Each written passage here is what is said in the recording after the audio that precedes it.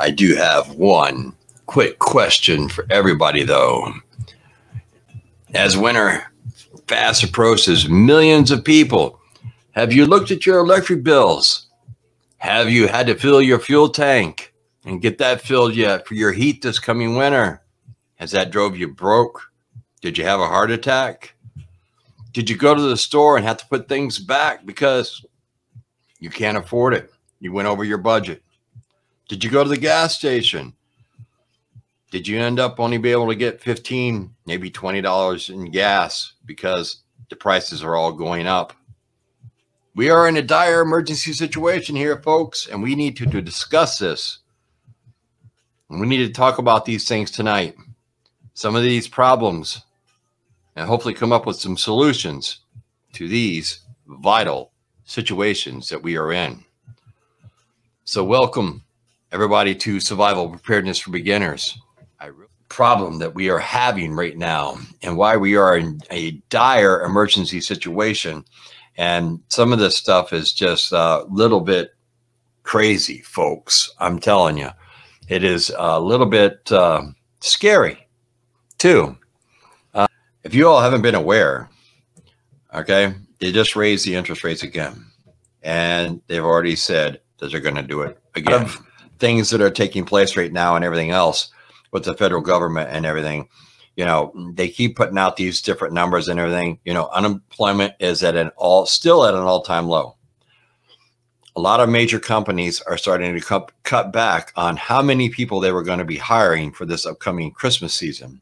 You know, everybody from your shipping companies to your retail companies to all your big businesses and everything else. You know, people rely on these type of Christmas jobs to get them through, give them the extra cash and everything else.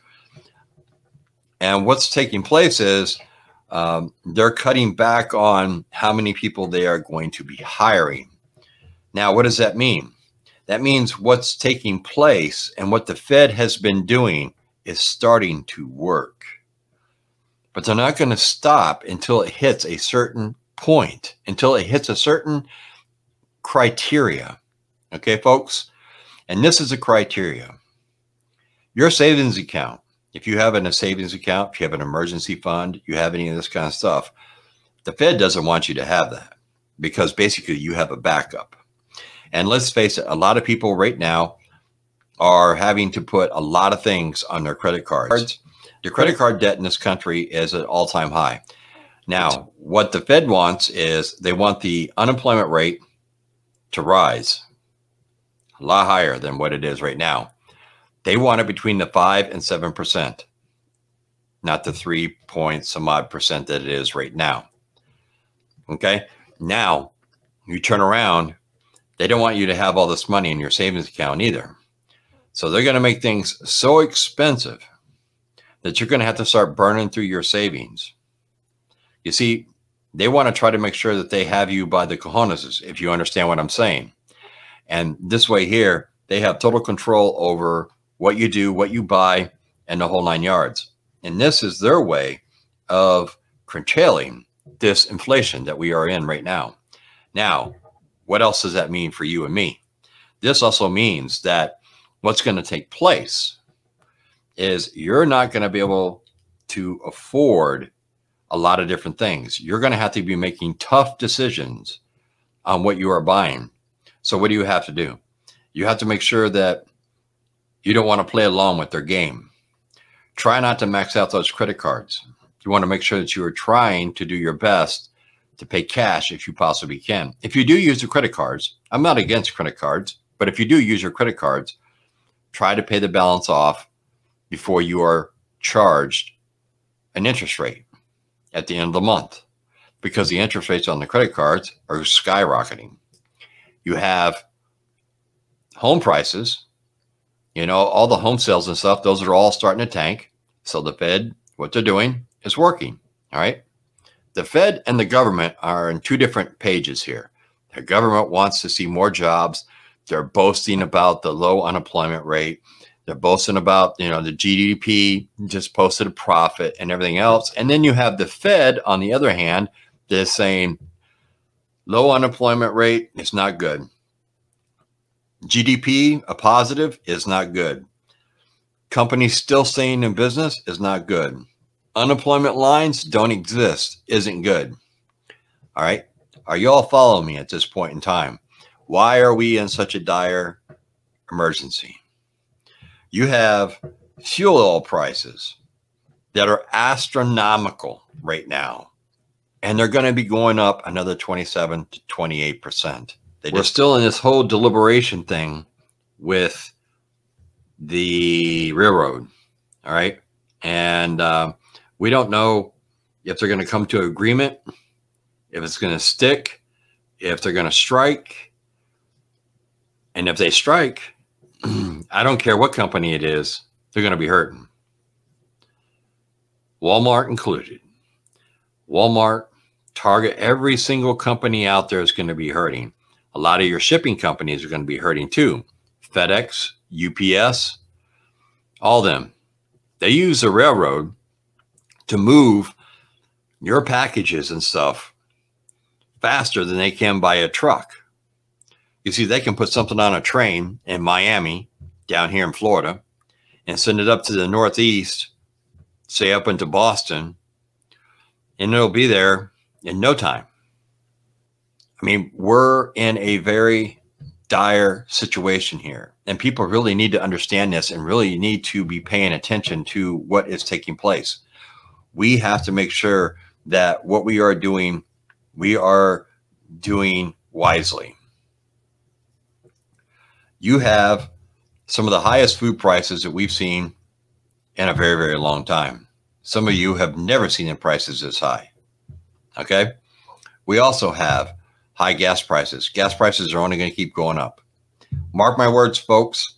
Once the election here is over, hold on to your pantyhose, because, oh boy, is it going to get interesting, and the roller coaster ride is going to begin. Because now some people are reaching out to me from England because they're going through a drastic situation also. You see, we're not in this boat all by ourselves here, folks. This is a world crisis that we are dealing with right now. We are in the midst of something big that is changing. Now, I can't pinpoint exactly what it is. All I'm going to say is there's stuff that's in the works. There's stuff that is happening, and we need to make sure that we are doing our best to be prepared. We have to make sure that we are paying attention to what is going on around the world, not just in our backyard.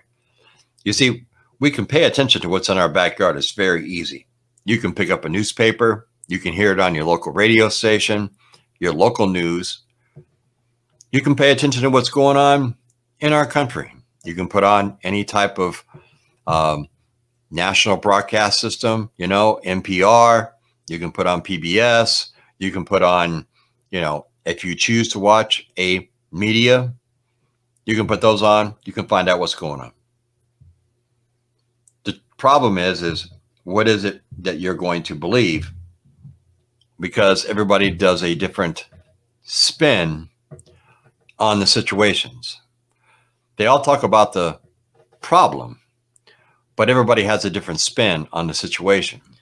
So, and that's why being a prepper is very, very important at this point in time, in the times we live in, because it means you have to put yourself at a less likelihood of something happening to you, because you have to go out and you have to go to the store.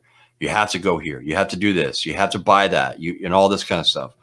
And if you've been prepping and you've put up stuff, and as I've talked about in several of my videos, it's not just about your food. You have to take a whole picture, and you have to see what you use on a daily basis, you and your family. That's just how we have to do it. It's the safest way to do it nowadays, because of all the craziness that is out there. Now, granted, not everybody out here is going to be able to go out and, you know, and have a year's worth of food and everything else. But having a 3-week supply of backup food isn't a bad thing. You could use it as a working pantry. And then you always have stuff that you can fall back on say if you get sick. Oh, maybe you get a bad storm. Maybe you just don't feel like going to the store. You have the food. You have your supplies. You have everything you need. So you can just stay in the comforts of your own home where you're safe and you don't have to deal with the madness that's out there in the world.